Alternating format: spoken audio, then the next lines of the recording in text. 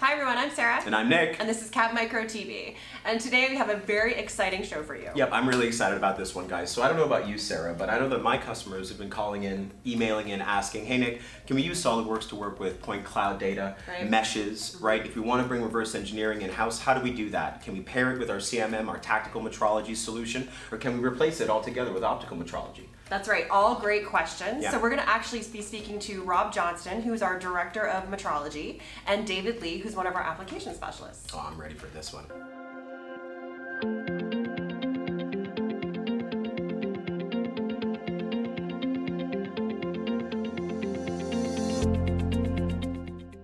So we have a number of features that were added to the ATOS Q that sets it apart from some of its other competitor products. So I'll just list a few of those in detail here. So the first one I'll go over is the flexible measuring volume that we have for the sensor. We have the ability to switch out the camera lenses to either increase or decrease the sensor's measuring volume, which in turn allows us to scan larger or smaller objects as necessary. Another feature would be the blue light equalizer that we have in the projector, which shines a very, very bright and fine blue light projection on our part. And that gives us much better data quality. And combined with the high resolution that you can achieve with the 12 megapixels, you'll see that with the ATOS Q, you have very, very good quality scan data coming out of it.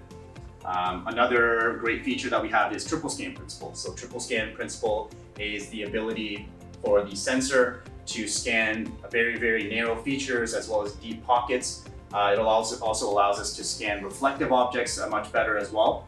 And coming from the optical metrology world, reflective parts is a bit of a challenge. However, ATOS Q delivers us a solution for that, where the majority of the time we do not need to apply developer on our parts to scanning. Another great feature is, of course, the upgraded data transfer method with the fiber optics cable that we have here. So therefore, we were able to achieve very, very quick scans of less than a second each. And get the feedback from the computer right away. And another thing is the ability to automate the sensor if needed. So combining it with a automated rotation table like you see here, or if we wanted to put it inside a scan box, which is our fully automated solution with the robot arm, we can do that as well. So those are all the features that definitely set it apart inside the market.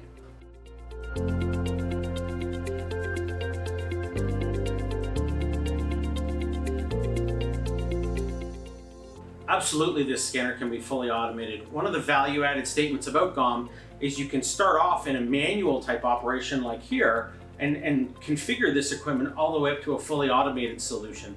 So this sensor can go on the end effector of a robot, such as our Scan Cobot or our Scan Box solution, and the difference between those is industrial robot versus a collaborative robot. The same sensor will go on both of those robot applications. So yeah, you can get it out of the box in an automated way, or actually start off manual and migrate your equipment, kind of future-proofing your investment into a fully automated solution later.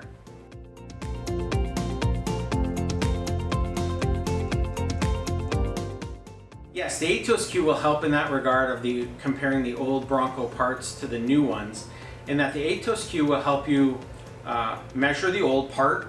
We sometimes call that reverse engineering. Use all of the properties about reflective surfaces and a little bit larger volume and things like that, and allow you to use something really special in the software that allows you to compare one mesh to a second mesh. So that would be comparing your old part to your new part without having to go and get a CAD model, go to engineering and request information. So yeah, the ATOS Q together with the GOM software will allow you to compare those parts and see if they're conforming, see if their geometry matches the old shape, and all those sorts of evaluations.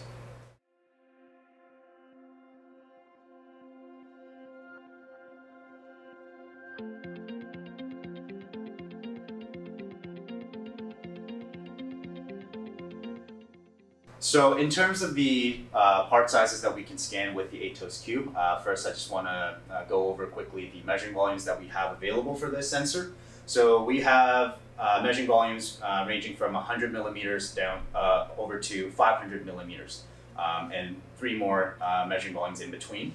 So if you can imagine that range, we can, if we were to describe it visually, we can basically scan anything that fits within the palm of my hand, all the way over to something as large as a car engine. So that would be the ideal size range for the ATOS Q. You can also upsize the product that you need to scan as well, like for example, a car body frame.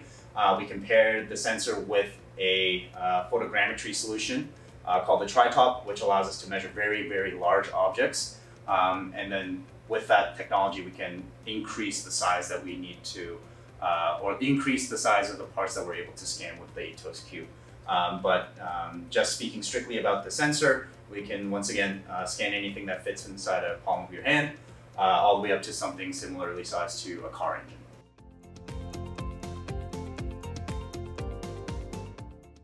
So if we were to place the ATOS Q in a line from the entry level to the highest level in terms of the product specifications, I would place the ATOS Q in the upper middle tier range, and the justification for that would be the quality of the data that you get with the 8 or 12 megapixel resolution, which is very high. So you get much better quality and data clarity with your scan data. The ability to have the flexible measuring volume, which allows for easy transfer of volumes, or the ability to scan different size parts, is also a great benefit. And another reason for it is also the ability to automate the ATOS Q in a number of different environments, whether you're pairing it with an automated table like you see here, or inside a scan box, which is a fully automated solution with a robot arm that the sensor is mounted to.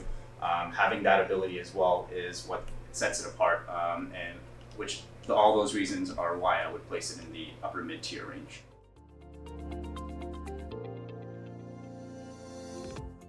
One of the features, which is the ability to change the measuring volume as needed, allows for the flexible workflow. So there's no need to buy separate sensors or separate measuring volumes in order to facilitate or be able to scan different size parts from time to time. We can use one single sensor and simply just swap out the camera lenses, which makes it much easier. And that whole process of changing the lenses and calibrating really only takes less than 10 minutes, so it's very quick and easy. Another feature that's really good that customers can take advantage of is the triple scan principle.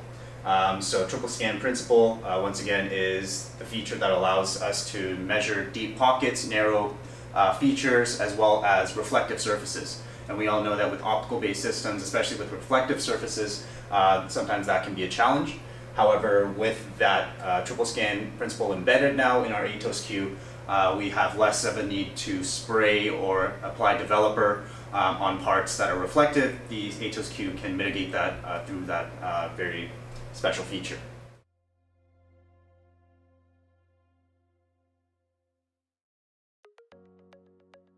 Absolutely.